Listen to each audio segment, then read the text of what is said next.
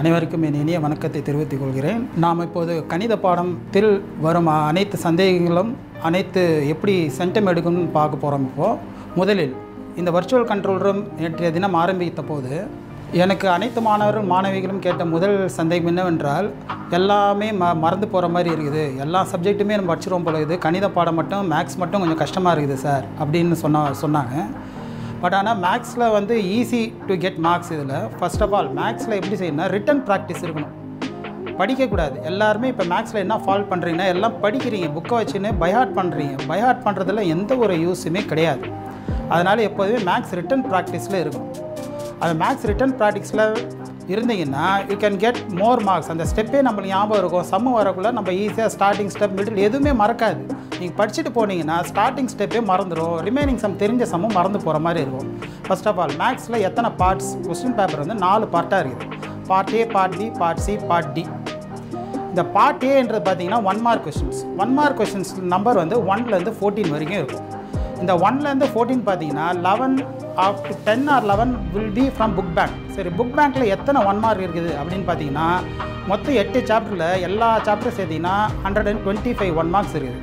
இதுலேருந்து 10 11 மட்டும்தான் வரும், மீதி 3 கண்டிப்பாக கிரியேட்டடாக இருக்கும். சரி, கிரியேட்டட் 1 மார்க்னு சொல்கிறோமே, அது என்னது அப்படின்னு பார்த்தீங்கன்னா புக்கில் progress check, thinking corner, note, illustration இருக்கும்.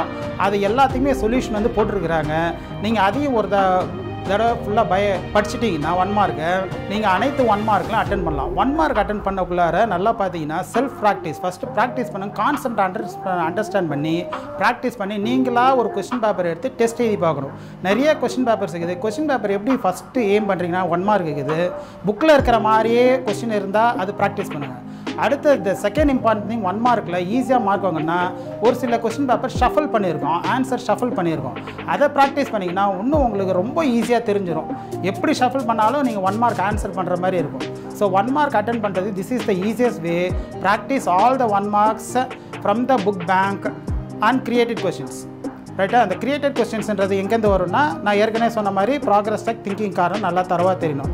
1 மார்க் அட்டன் பண்ணக்குள்ளார எந்த ஒரு கொஸ்டின் நம்பர் மாறக்கூடாது. 1லேருந்து ஆரம்பித்து எது வரைக்கும் போகணுன்னா நீங்கள் 14 வரைக்கும் போயிடணும். அதில் எந்த கொஸ்டினுமே மாறி அதுக்கு 1க்கு அப்புறம் 3 அது எக்காரணத்தை கொண்டு செய்யாதீங்க. இப்போதைக்கு மேக்ஸில் இந்த வருஷம் என்னதுன்னா கொஸ்டின் நம்பரும் எழுதணும், ஆப்ஷனும் எழுதணும், ஆன்சரும் எழுதணும். கொஸ்டின் நம்பர் ஆப்ஷன் மாறி ஆப்ஷன் 1 ஆன்சர் 1லாம் எழுதக்கூடாது. கிளியராக பார்த்து ரொம்ப கேர்ஃபுல்லாக அட்டன் பண்ணுங்கள். அரௌண்ட் 15 மினிட்ஸில் நீங்கள் 1 மார்க்கை முடிக்க பார்க்கணும். 1 மார்க் ஃபஸ்ட்டு கொஸ்டின்னா எந்த ஆப்ஷன் அது நேராக ஆன்சர் எழுத பார்க்கணும். இதுதான் 1 மார்க்கை பொறுத்த அளவுக்கு இருக்குது. செகண்ட், நீங்கள் எதுக்கு போகிறீங்கன்னா பார்ட் டி கொஸ்டினுக்கு போயிடுங்க. பார்ட் டியில் பார்த்தீங்கன்னா டோட்டல் 16 மார்க்ஸ் இருக்குது. ஒரு கொஸ்டின் ப்ராக்டிகல் ஜியோமெட்ரிலேருந்து வரும், ஒரு கொஸ்டின் பார்த்தீங்கன்னா கிராஃப்லேருந்து வரும். இப்போ அது வந்து part D is either R type. ரைட்டா? 43rd and 44th கொஸ்டின் வந்து ப்ராக்டிகல் ஜியோமெட்ரி அண்ட் கிராஃப். இப்போ 44 கொஸ்டின் எடுத்திங்கன்னா கிராஃப் இருக்கும்.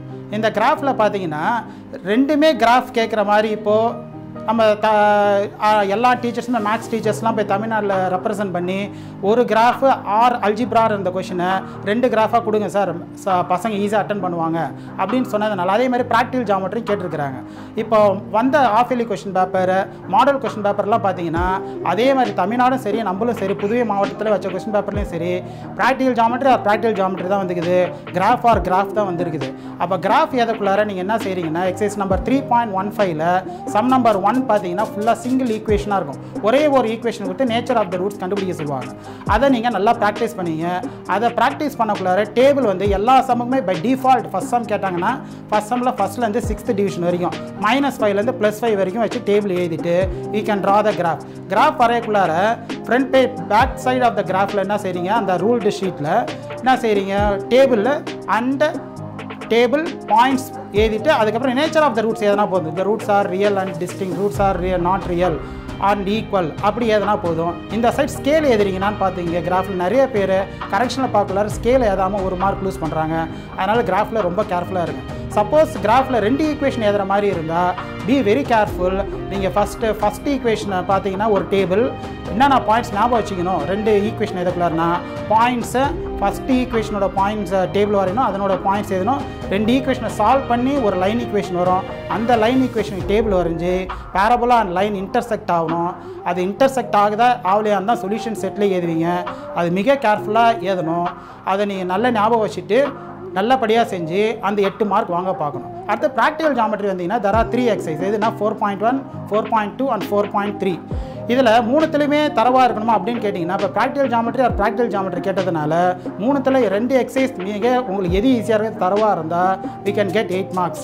ஒரு சிலருக்கு 4.1, 4.2 ஈஸியாக இருக்கும், ஒரு சிலர் 4.2, 4.3 ஈஸியாக இருக்கும். உங்களுக்கு எது ஈஸியாக இருக்குதோ அது நல்லா 2 எக்ஸசைஸ் நல்லா வெல் ட்ரெயின்டாக இருங்க. ரொம்ப ஈஸி. ரஃப் டயக்ராம் வரைய மறந்துடாதீங்க.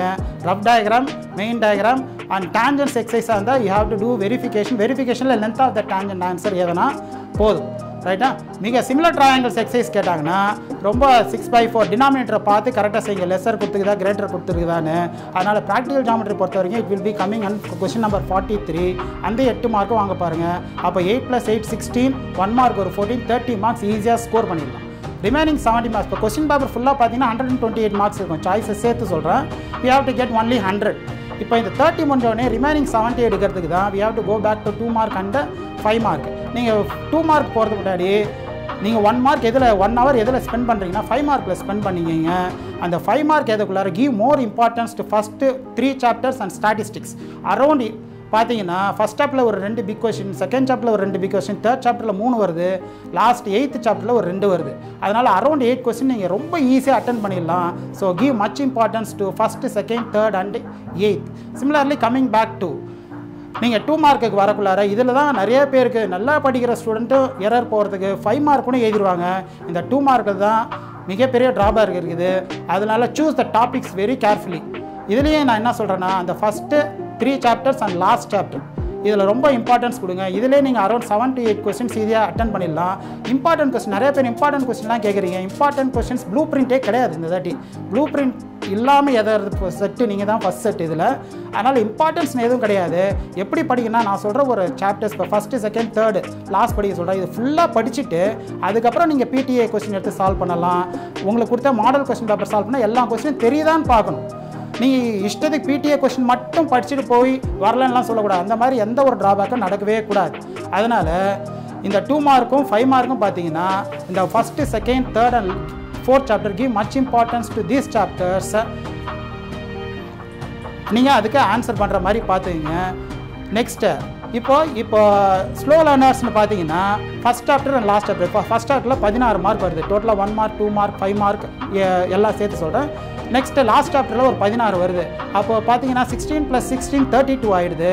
நெக்ஸ்ட்டு 1 மார்க்கில் ஒரு எவ்வளோ இருக்குதுன்னா ரிமைனிங் ஒரு 14 அண்ட் 8 மார்க் கொஸ்டின் 2 இருக்குது. அரௌண்ட் எவ்வளோ வரும்னா ஒரு 56 mark slow learners can easily score.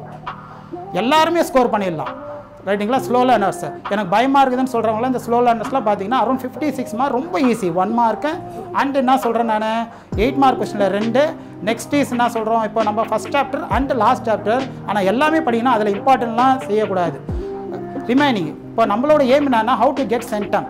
இந்த சென்டம் வாங்குறதுக்கு நான் சொல்கிற ப்ராக்டிஸ் பண்ணிங்கன்னா ஃபஸ்ட்டு, செகண்ட், தேர்ட், 8th முடிச்சுட்டு we can come back to remaining chapters. Revise all because நிறையா லீவ் இருக்குது. இந்த கொரோனா பாதித்ததுனால நிறையா லீவ் விட்டுருக்குறாங்க. நீங்கள் ஒரு நாளைக்கு 1 hour படித்தா கூட exercise by exercise you can revise it and then revise the PTA question paper and get the good marks. நான் அனைவருக்கும் சென்டம் எடுக்கணும்னு வாழ்த்து விடைபெறுகிறேன். நன்றி.